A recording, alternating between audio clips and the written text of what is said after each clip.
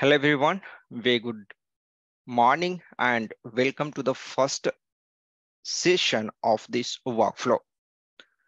I will take you through the workflow content, what I'm going to cover under this workflow training. So let's go and check it out over here. We will be starting with a workflow introduction.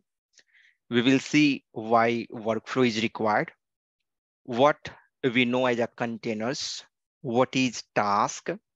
Then there are various steps involved in the workflow, like sending email, using the form, how to take the user decision, like how user wants to perform any decision, like approve or reject, how to do that, how to put the condition, maybe the single condition or multiple condition, that part.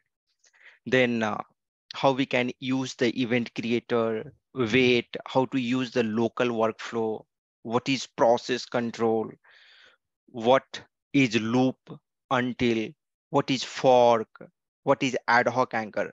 So these are the different, topics of our training. Again, it's a very important, like how you are going to trigger the workflow. So there are different way in which you can trigger the workflow. So that we are going to see. Then we will see the agents, different types of agents, again, very important from the interview point of view, you know. So we are going to see the different types of events. Then the workflow troubleshooting, we will see. This is again, very, very important topic, how we can analyze the workflow. What are the different T codes which is going to be useful in order to debug the workflow. This is again very important. So under workflow troubleshooting, workflow log analysis, event, agent resolution, task debugging, all this comes. Again, one very important topic, that is the deadline monitoring, that also we are going to see. What is sub workflow, right?